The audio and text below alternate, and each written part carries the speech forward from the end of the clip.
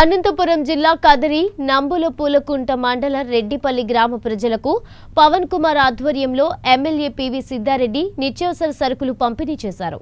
ఈ సందర్భంగా MLA PV Siddha Reddy మాట్లాడుతూ కరోనాను నిర్మూలించడానికి ప్రజలందరూ కూడా ఇళ్లలో నుంచి రాకుండా లాక్డౌన్ తప్పనిసరిగా పాటించి సహకరించాలన్నారు।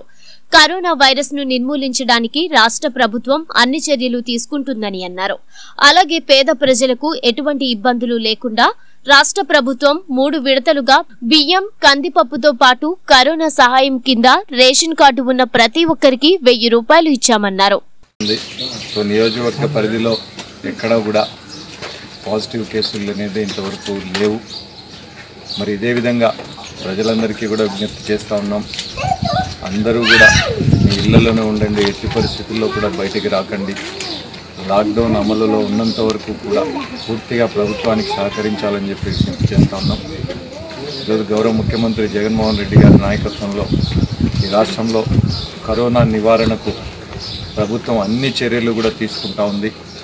పూర్తిగా లాక్డౌన్ విధించడమే కాకుండా లాక్డౌన్ విధించినప్పటి నుంచి కూడా పేద ప్రజలకు ఎటువంటి ఇబ్బంది లేకుండా ఈ నెలలోనే 3 సార్లు పూర్తి ఉచితంగా రేషన్తో పాటుగా 3 కిలోల కందిబెడలు కూడా ఇవ్వడం జరుగుతోంది।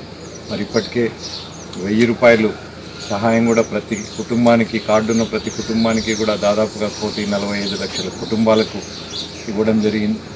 మరి అదేవిధంగా పెన్షన్లు కూడా 54 లక్షల మందికి రాష్ట్రంలో వాలంటీర్ల ద్వారా 1వ తారీఖునే పూర్తిగా పంపిణీ కూడా పూర్తి చేశాం। మరి అదేవిధంగా 1000 రూపాయలు అందని వాళ్ళకు కూడా త్వరలో వాళ్ళకు కూడా అందివ్వడం జరుగుతుంది। మరి అంతేకాకుండా రైతాంగాన్ని అంతా కూడా ఆదుకునే కార్యక్రమం కూడా ప్రభుత్వం చేస్తూ ఉంది।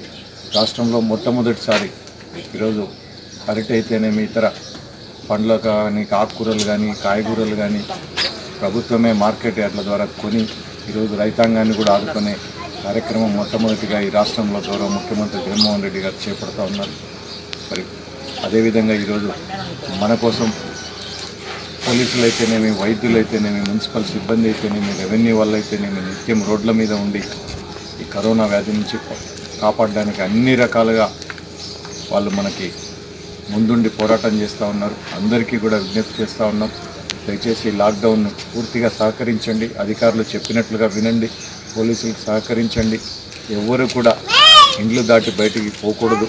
అదేవిధంగా బయటి వాళ్ళు ఎవరైనా పొరపాటున మీ ఇంటి పక్కకు, మీ ఊర్లోకి వస్తే కూడా వెంటనే అధికారులకు ఇన్ఫార్మ్ చేయండి, తెలియజేస్తే వాళ్ళు వచ్చి వాళ్ళని ఇంట్లో పెట్టడమో, వాళ్ళకి వైద్య పరీక్షలు లాంటివి చేయడం జరుగుతుంది। కాబట్టి పూర్తిగా లాక్డౌన్ కొనసాగినన్ని రోజులు ప్రభుత్వానికి అందరూ సహకరించి ఇళ్లలోనే ఉండాలని చెప్పి మరీ విజ్ఞప్తి